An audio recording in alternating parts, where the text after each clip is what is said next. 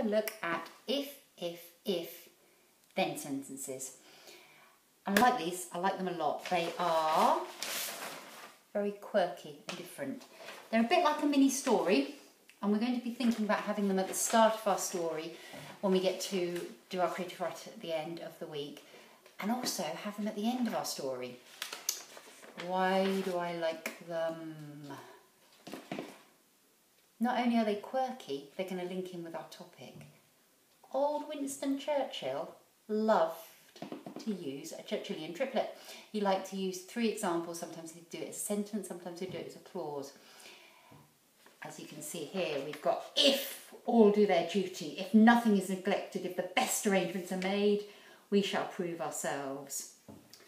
Other example, victory at all costs, victory in spite of all terror, victory however long and hard the road may be, for without victory there is no survival.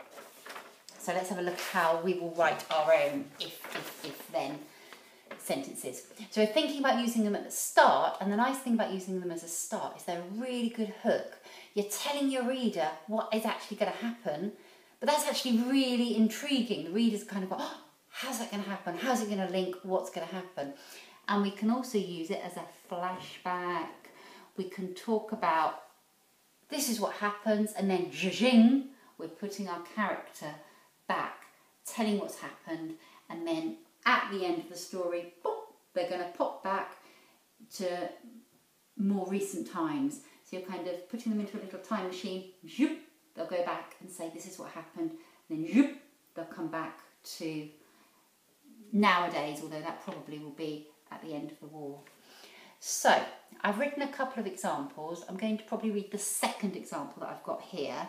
I had a little change around, and you're going to find this, they need quite a bit of editing. It takes a bit of time to get your head around it, just because you're writing it, it's almost like a little story in itself, because you're having to explain what's going to happen. So I was thinking of a house being bombed. So if the moon had not shone that night, if the blackout curtains hadn't flapped, if the house had stood firmer, then his life would not have been shattered. And then we can go straight into our character, starting to tell his story. Technical thing to notice, we've got 3 ifs, and then we go to a then, kind of as in the name of this type of sentence. We have commas. We have a comma at the end of this clause. We can have a comma, and then we'll go into the next one, and then we'll have a comma, and then we'll have a comma, and then off we go with them, and we'll just have a full stop at the end of that. So we're going to use these hopefully at the start of our creative write, and then we could experiment with them at the end as well, because they can summarise what has happened.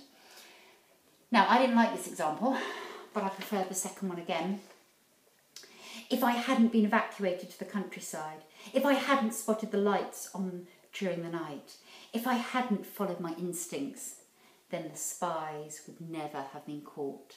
And it's going to summarise what's happened in the story and almost just kind of draw a line under it. Be kind of a concluding paragraph, which we would do if it was like non-fiction and would be a lot clearer. But actually in our story, we're kind of just neatly bringing it to an end, tying all the loose ends kind of things. It's quite a sophisticated way to develop our story writing. Okay, good luck.